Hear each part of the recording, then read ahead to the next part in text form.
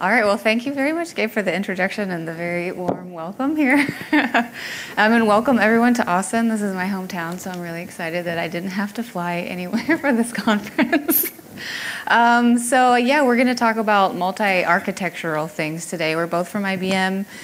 We both work in the systems group, so we work on the Docker team in the systems group, which is really more hardware focused. So there's also a Docker team in our cloud group, but they don't ever have to deal with systems, and we're trying to make them deal with Power and Z, but it's not quite happened yet. So, so that's why we're going to talk about different architectures, because that's kind of what we try to make work, and also just make Docker better in general and submit, fun things upstream. So, the LTC is the Linux group we work in, is kind of just an all over the place group at IBM that's been doing Linux for almost 20 years. So it's a really cool place to work inside of IBM, because it's still a bunch of hacky rebel people who don't want to really actually drink all the blue Kool-Aid. But so it's a lot of fun, and I've been at IBM for a very long time, so I've drank a lot of blue Kool-Aid at this point in my life. But I'm Chris, and I'm the very opposite end of the spectrum. I've been in the LTC and IBM in general for a year and a half. I'm also based out of Austin, but I'm not from here. So if you have any Austin questions, don't ask me, ask her, because that's basically what I do. Except he doesn't listen to my advice, so. This is also true. Whatever. Some of you may know me by my GitHub handle. It's tofj/IBM, and you probably read that and are very confused. But that's who I am. I do some upstream Docker stuff every now and then. If you've submitted a multi-architecture PR in the past year or so, I've probably looked at it. Yeah. Yeah, so also I wanted to mention that if you were listening to the keynote this morning and Ben Golub got up on stage and said, we like to say we do ARM to Z, I was like, hey, that's in our talk, but that we're not talking about Docker Data Center and all of that stuff with the IBM platforms in our talk. So if you have questions about that, I can answer them later. But that was a really sort of surprising coincidence that he said that in the thing this morning. So just wanted to get that out of the way. But now we'll talk about our actual multi-arch presentation. So first we'll talk about what is multi-architecture. What are we talking about? It's not the Docker Data Center stuff or the enterprise thing that Ben mentioned this morning. Then we'll go through some examples of how you can do it, why we think it's important, and hopefully you will think it's important by the end of this talk. I'll also go through a Docker manifest command that I have submitted upstream to Docker right now. And that's a long story, but anyway. And then we'll do the demo at the end with the swarm and lots of different architectures in one swarm. Okay, so another quick thing. He did say this was really heavy demo focused. Oh. We do a demo at the end, but the next 20 minutes or so are slides, so just keep that in mind. Definitely pay attention. Don't get me wrong, but it's not going to be super heavy demo stuff. So anyway, first off, it's fine. So first off, what in the world are we talking about? What is this multi-arch thing? What do we mean in the context of our talk? So in the context of our talk, when we mention multi-architecture, what we mean is running Docker on a variety of different platforms and devices, all that have different underlying architectures. So you can kind of see there's a bunch of containers on the right, and actually not all of them are supported in Docker, but most of them are. armhf, that's the 32-bit ARM, ARch64, ARM64, PowerPC 64LE, woo! S390X, that's the Z server, x86, which is probably what all of you are running. These are all things that are in Docker right now. And I'm going to take another note here. Docker is also supported on different operating systems. So this talk is going to be primarily focused about Linux, but it's also supported on FreeBSD and what is it? Something called Windows. Yeah. But we don't know anything about that, so just don't ask us questions about that. Sorry. And anyway, back to multi-arch. So our main goal for this is thumbs up. Our main goal for this is that the user experience across all architectures and devices is the same. So if you're running Docker on, let's say, an x86 server farm, it's going to be the same as if you have this Raspberry Pi teapot in your kitchen. So how many of you are running x86? Probably literally everybody. How many of you are running ARM? Okay, I'm going to ask that question one more time. How many of you are running ARM? Okay, that's a little better. Do we have any power people in the audience? Yes, a few. 2. Yes, I love you all. Any Z people? Oh, I see your giant sticker. Okay. And that, yes. Yeah, and ARM64. I'll include both arms, but yeah, okay, that's great. So most of you, by large, are x86 people, so you might be thinking, why necessarily do I care about ARM and Z and expanding my project so that it includes all of these things? So first, let's take an example project. In this case, we'll pick at Docker because we're here. And let's take a look at a regular Docker user, an experienced Docker user who is using multi-architecture for the first time. So let's say this guy just bought an S390X mainframe off of Craigslist, and he just wanted to do a Docker run Ubuntu for the first time. So what'll happen? Docker run Ubuntu, that should return a shell, right? But instead, it returns this exec user process error. So right off the bat, this guy is just, oh man, multi-architecture, just not working. Docker project, your usability. So he's a little bit frustrated. After doing a little bit of digging around into GitHub issues, he finds that the correct way to do this on a multi-architecture platform is to point your Docker run to a architecture-specific image. So in this case, it's S390X/Ubuntu. So he does a Docker run of that, and it works perfectly. Oh, no. No. I think my clicker's doing 2 clicks at once. I'm sorry. That's okay. So next up, he decides to put the mainframe away for a little while, take out his ARch64 Raspberry Pi, because he's really cool like that, and does a Docker run of rethinkdb. So right away, he encounters the same error as before, and he's thinking, oh man, okay, I know how to solve this one. If I point my Docker run to an ARch64 rethinkdb, it should work, right? Wrong. He encounters another error. And in this case, the error is caused because rethinkdb it hasn't been ported over to the platform that he's on. Anyway, how do you think this user is feeling about multi-architecture in this project right now? It's so long, it's so satisfying. So, okay, let's take a step back and look at what went wrong here. So the biggest issue here was that the user had to think and remember that he was using Docker on another platform. And like Solomon said yesterday, you never want your users to have to think about, well, literally anything. So when he does a Docker run, in the first case, he has to now remember, okay, what platform am I on? What Docker run? What image am I pointing it at? Am I pointing it at an S390X, x86, whatever? In the second case, he also has to think, okay, does this image actually exist on the platform that I'm on? And both of these things together greatly harm usability in your project. So okay, bad stuff aside, what are some benefits for you to multi-architecture your project? So on the right over there, you can see this very professional drawn image that we like to call the circle of open source. And very, very simply, it says, the more useful your project is, the more visible it'll be. And the more visible your project is, the more contributions you'll get. The more contributions you'll get, the more useful your project is. Last part is kind of a hopefully. But anyway, all of these things together basically say, okay, the more of any of that area that you have, the more you can grow your project. So in the case of Docker, for instance, once they sort of opened up Docker for the ARM folks and us Power folks and some Z folks, we all sort of came in and started doing contributions. And in addition to hopefully the Docker getting a little bit better, we hope our contributions are good, there are other benefits to it as well. So the ARM folks, because they're so used to low power devices, they get to add in a lot of code for optimizations like that. While the Z folks, on the other hand, are used to running thousands of containers on one node, so their code contributions go towards things like that. So all these things could be benefits in your project.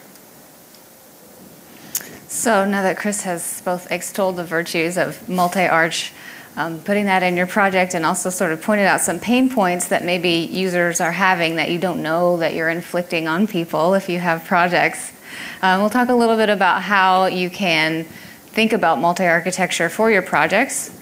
And we'll start with this clicker. I don't know, new batteries. How to build binaries for other architectures on your native system. So if you're going to build a binary, what are the ways you can do that? So obviously, you can use the actual hardware. You can be like that guy who found random mainframe on Craigslist and really bought it and assembled it. I don't know if it really worked, but it happened. So you can use the actual hardware. You can do hardware-assisted virtualization. I'm sure everyone out there is familiar with KVM or Zen or whatever sort of flavor of virtualization that your favorite one is. Or you can do full system emulation using QEMU if you want. So you can actually configure like a Power PC 64LE virtual machine on top of an x86 box, which is a whole lot of overhead and probably not what you want to do just to build a binary. Or you can do something called user mode emulation, which QEMU will also let you do and is really cool. And you can do that and build binaries. Or cross-compiling, which the cross-compiling support has gotten a lot better in compilers over the past, I would say, 10 or so years. So that's also a pretty basic, easier to do option. So I'll go through the last two as examples. So bin format MISC is one that I was not familiar with a couple of years ago, but have started looking into, and it's actually pretty easy to use and kind of cool. So I'll talk about that for anybody who's not familiar with what it is. So the name starts with bin, so bin binary, so bin format MISC. So what is it? It actually is a tool that's in your operating system that will let you run non-native binaries just straight on your system. So it's the user mode emulation. So it actually looks at some information in your binary and then figures out which interpreter needs to be used and just tells your operating system, like, hey, use this one, and then it translates it, and then you can run it straight on your system. So, and it's also pre-configured in Docker for Mac, which is how I really got into poking around with it, because I was like, well, I mean, why isn't that there for Power? And it turns out it is there also for Power, but originally the stuff told you that it was there for ARM, so it turned out to this really cool bunch of stuff in Docker for Mac, so you can follow along. So I've been racking my brain trying to sort of like find a more accessible way to explain this sort of nerdy thing that you can do and build other systems binaries. So in Office Space, in the imaginary world of Inditech, there is Milton, but in the very real world, we're going to say that there's this guy whose name is bin fmisc. And so the analogy that I think works here is that you can think of the bin format MISC as sort of, its only job is, let's say that bin fmisc has a Rolodex pretty much. And he has this Rolodex that is just information that will point you to the right interpreter to use. And so you can think of bin format MISC that way, as like, this guy, that's his only job, is to go, oh, flip, flip, flip, flip. Here's the interpreter that you need. And then you're good to go. So then your job as the user is to actually populate his Rolodex for him and make sure that all of those interpreters are there. So these next two slides are just some quick instructions for how you can do that if you want to play with this on your Linux system and you don't have Docker for Mac because you're not cool like me and you run Fedora and you don't have all of this set up already for you.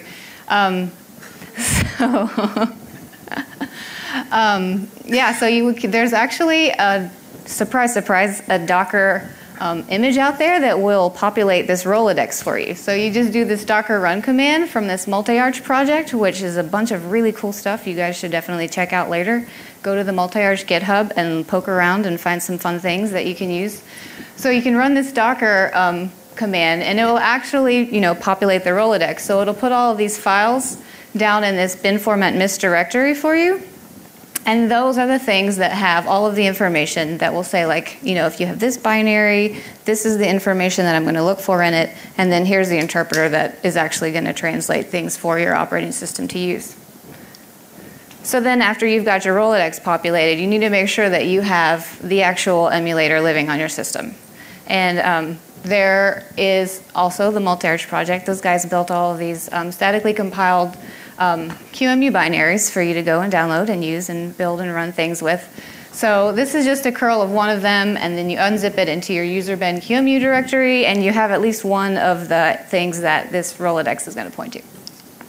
And so now that you have those two things done, if you're on your x86 VM, like we did in this example, you can actually run a Power. So this is a Docker run, and then you can see the image name is a Power PC 64 BusyBox image. And so you can actually run that natively on your x86 laptop.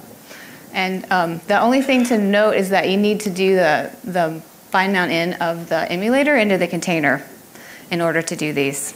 but you don't have to on Docker for Mac because they're so much cooler than my system. Or you're running Docker for Mac, like she was saying, and all of this is already built in. So all you need to do is point your Docker run to an architecture-specific image. In this case, we have PowerPC 64le/busybox. Just do a Docker run of that, and yeah, that just works. So, okay. We're going to take a moment to talk about this kind of complex thing called cross-compiling in Go. And essentially what cross-compiling is I'm on one architecture and I want to compile some binaries for another one. So in Go, this looks something like this. So you point the target operating system, in this case it's Linux, then you point out the target architecture, in this case it's ARM, you point it to your project, you do a Go build, and yeah, that's kind of it. That just works. I'm going to do a quick check. Okay, I was like, we're good. Just kidding. Just ignore that. Okay, so we've showed you how you can build binaries, and told you why we think that it's important. And now I know everybody is thinking like, how can I broaden my project and make everyone's lives happier? So just a little bit of advice on if you're going to run out and start doing this in your project, or if you're going to start a project, like some things we've seen done well, and some things that have also been sort of painful for us as another architecture coming into other projects that we want to use.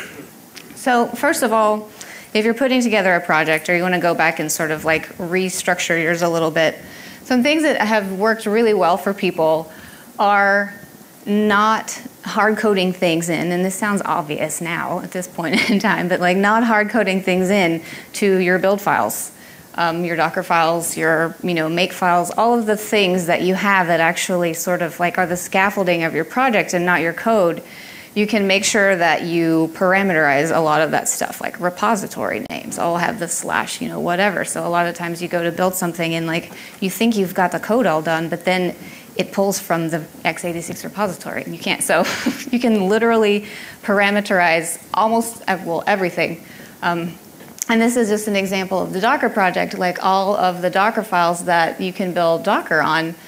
Originally, there was just the one Docker file, so it doesn't have an extension, but you're welcome to put whatever extension you want for your x86 or ARM Docker file. So yeah, and then when you do your Docker run, there's that -f flag that you can put in there instead of just assuming that there's only going to be the one. So that's sort of an easy thing to think about when you're redoing your projects, because you're all going to go redo your projects now. And then on the sort of sad end, like some things that have been painful is projects that have been very optimized for the thing processor that whoever made this project was using. And so, we come along and are like, oh, we would like to also use this. And so we're going to maybe expect to come in and have to tweak a couple of little things to get it running. And then it turns out you get into this compile failure, and there's like directories full of, I never can remember the word assembly. Assembly. Have a computer science degree, but that word just goes out of my brain. So assembly, like you'll find just mass amounts of it and not really any documentation about what it's doing. And so that is kind of a bummer when you're coming in from another architecture. So ways that you can think about that, like, by all means optimize your code, but you can also put in maybe some slow paths in there somewhere for other code, or at least a stubbed out file, and like this will not work if you're not on x86, but here's what it should do, some stuff like that. And so some ways you can do that are if def's in C, and Go has these really cool things called build constraints, and some people call them build tags. So this is just an example of some Docker code, a zfs.go file and a zfs unsupported.go file. And the build constraints look like this. They're just a comment at the top with a plus build and then the actual constraint names. And so Go has some built-in ones. So this one pretty much says like, compile this file if we're building on Linux or FreeBSD or Solaris. And then you're going to compile this one if you're not on Linux and not FreeBSD and not Solaris. So the spaces are ors and the commas are ands, so there's some syntax there. But anyway, that's just an example of if you want to optimize or do something really specific, like how to sort of get around it and maybe prepare for other things that are going to be using the stuff that you might use. So since we're at DockerCon, where does Docker fit into this sort of stuff? Just first, we'll step back and do a little bit of history of like this multi-arch stuff. It's not a new problem. It's not something that is newly brought to Docker's attention, or Docker's users have just suddenly been like, oh, this is something we should fix. Actually, it's been a thing that's been worked on for a long time. So multi-arch support was added to the registry over a year ago. So there's been support there for a long time. And then there's also been this project called the Scopio project, which was, I think, initially started by someone named Antonio Berdaca, who I've never met, but obviously a pretty smart guy. He has this whole project that was then absorbed into Project Atomic. And then Phil Estes, who is here, back there in the corner, standing up very tall, has a tool that a whole lot of people, present company included, use in production and push their images, so they'll create multi-architectural images and push those to Docker Hub using Phil's tool. And I would also like to say that Phil used to be in the LTC with us, but he is now in the cloud group, so they get Phil's brain. So we've gone from the Scopio project and now this tool that you can use to do multi-arch images to the pull request that I have in Docker Hub right now that does the next evolution of multi-arch things, so that you can, once you build your multi-arch images, you can make users' lives easier by pushing them up to the registry. So a little bit of another step back is what is a manifest in this Docker manifest command. So pretty much if you stick with Docker's sort of like seafaring theme, you can think of a manifest as sort of like a ship's manifest. Like there's the ship, and then there's the list of all of the things that are in the ship. So you can think of an image as having a manifest. It's just a list of all of the things that are actually in your image. So you've got the layers, the architecture that it was built for, the operating system that it was built for, and some other sort of metadata. And then the next extension of that that's going to allow you to do the multi-architectural stuff is the manifest list. And so that's just pretty much a thing that looks like an image name, but it's actually a manifest list, and it points to different images. So if you want to do the stuff that Chris was showing in the earlier example and just like Docker run this one thing, then your Docker engine will actually look at what's in this manifest list and figure out which one it needs to pull down from the registry, and you don't have to say, oh, hey, user, actually, if you want this one, then you need this architecture image, and it's here, and like they might not be in the same place. So you can use a manifest list and make it a lot easier. So the Docker manifest command takes advantage of those things, and it actually will let you do a shallow pull of an image, so you can get just the manifest information. So right now, if you want to look at just information, you have to pull the image down first, and then you can do a Docker inspect on it. So the manifest will let you, the command will let you just look at that information. Or you can also do what Phil's tool will let you do now, and you can make a manifest list locally and push it up to the registry using the Docker tools. So this is just going to be two examples of using it either interactively or using a YAML file. So this one real fast is the create command that you do first to make this image name, which is the manifest actually, the manifest list name. And then which images are going to be pointed to by it. So there's the BusyBox one for x86, the Arch64 BusyBox one, the armhf one, the Power one, and the mainframe one. So when we're making this one, we're making a manifest list that actually points to all of those things under the covers. And then you can do something called annotate it. And you can actually specify more information, like some CPU features or other things that are supported by this particular image. And in this case, we're pretty much annotating only the ARM one because there are so many ARM things. If any of you, a few of you are out there in ARM land, maybe have run into, if you've ever used the multi-arch one, maybe. This is probably definitely something you should do, just as a tip. If you're going to do the annotation, or you're going to do manifest lists, just go ahead and do that for your 32-bit ARMs. But anyway, sidetrack. So then after you've done the annotations, you actually will use this command and push it up to the registry. And then you can tell your users, hey, here's your BusyBox image. And that's it. That's the only one you'll ever have to tell them about ever again. And all of that confusion will go away, and it will be glorious. Or if you don't want to do all of those commands every time and annotate every single image and push it up, You can just put it all in a YAML file and just one time do a command. So for those of you who have build systems and you're going to build an image for every architecture, just plop it on a file, do the thing, you'll be good to go. And then the last two things I wanted to mention with the manifest command is that you can inspect either the manifest list, so the one we just made and pushed up to the registry, you can pull that info down and look at it. What is in this manifest list? Does it have what I want? And then also you can inspect just an image name if you want to just see sort of what is in this image, and is it what I want. Okay, so let's take everything that Christy just said, let's put it together and see what we can do. So first, we're going to create a multi-architecture image. In this case, and I'll show it on the terminal in a second, but in this case, we're going to call it just tofj/DockerCon. And it's going to have 4 images that it's going to be pointing at. It's going to have a power image, an x86 image, an ARM image, and an S390X image. Next, we're going to take that and we are going to put it into a Docker swarm. The Docker swarm is going to contain, an x86 machine, an ARM machine, a mainframe, and a power machine. And in our example, we have it underneath an Nginx load balancer, but don't worry about that right now. So, jumping to demos. Let's see.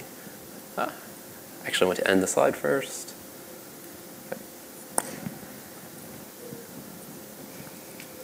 Okay, all right. So right now, I am just in a directory with a bunch of Docker files. There's a power one, an x86 one, an ARM one, and a Z one. Let's just take a look at the x86 one for a second. So it looks like just a normal Docker file, and all of these are just normal Docker files. It's just got a from Ubuntu line. This one is pretty simple. It just installs Go, exposes a port, builds a Go server, and then just displays an image. If we look at an ARM one, for instance, it'll look exactly the same, except the from line is different, and actually the image that the server will be displaying is different too. But don't worry about that right now. So I've pushed all these images already, so let's actually make a manifest list, this multi-architecture image, from all of this. So to do that, I do a Docker manifest create. We'll call it tofj/DockerCon. Hopefully, there we go. And then I'll point it to all of my constituent images. So x86, 64.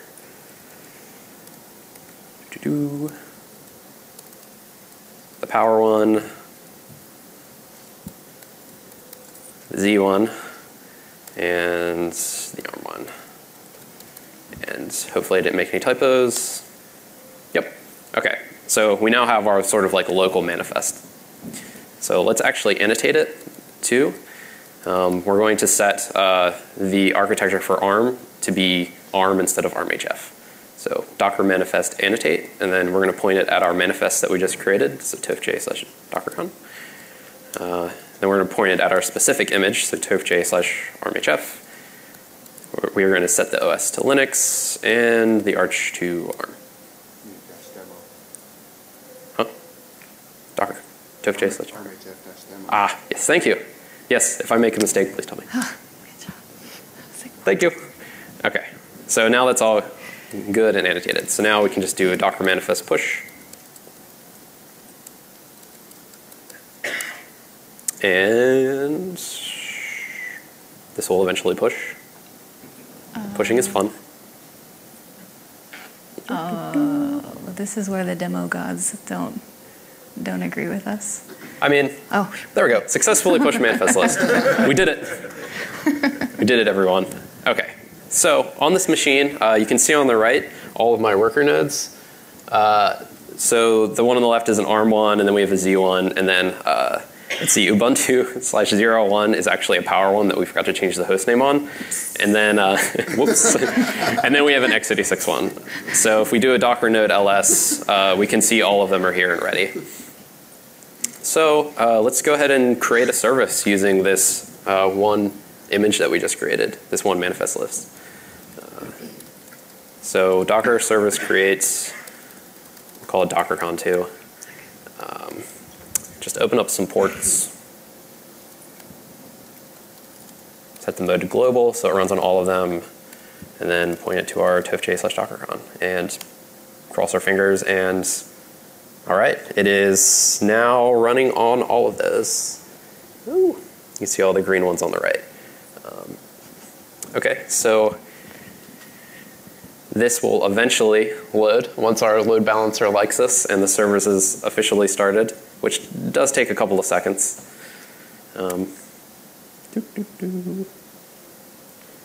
Yeah, we can also inspect the service over here just to see that it's actually, that one manifest list is now running on all of these. And we didn't have to create like any sort of node constraints for these, anything like that. So it was actually pretty simple. This is probably not that realistic. I'm sure nobody's going to run the same thing on their mainframe that they're running on their Raspberry Pi, but just for illustrative purposes. But now we know that we can. Okay, so on the right here, it's actually a DockerCon of me. It's a gopher I made from gopherized.me. In this case, it's running on the ARM machine. So load balancer, please like us. I'm going to refresh it again. Okay, wow. Yeah. And then we get, this one is of Christy, and it's running on the power machine. And you all can actually open this up, and you will hopefully, one, not crash my machine, and two, get a different gopher. So yeah.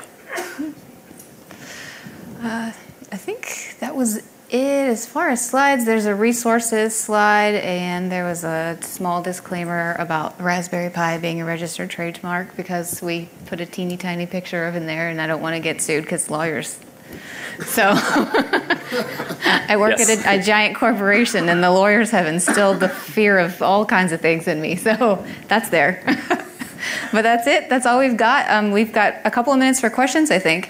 Thank you, Chris and Christy. If there are any questions, please would you be so kind to line up here that I can hand out a mic and we have your question on the video. So that was really cool, very smooth. The from is still a wart. Are we going to be able to move past architecture-specific froms? Because all my Docker files are the same, except for that. No, you can use that. I've realized that when we put this together, like, why didn't we make a multi-arch Ubuntu and do the from to that? And that's definitely an oversight in our demo. But yeah, you can do that. So if you do a from to a multi-arch, it'll automatically use the manifest to get the right one for what you're building for? Mm-hmm. Cool. Yeah, and then in this case, like the Swarm service is actually doing a Docker run and it's looking at that manifest list, which is being pointed to the correct Docker file. Yeah. Okay. Thank you very much for the session. Very cool. It's nice to see non-cloud side of things, which is actually much more complicated than from architectural perspective.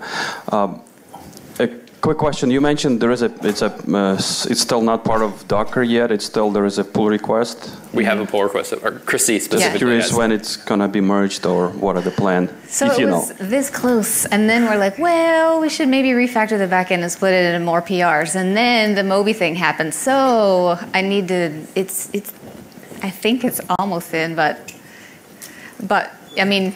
The design won't change and the registry functionality won't change. So you can either use Phil's tool or you can use it if you really want to do multi-architectural images. The registry part is the most important part at this point. Okay. You will have slides available, I'm hoping. I think I didn't catch all the detail. I think Docker put them on. Yes. Yeah, they're already there.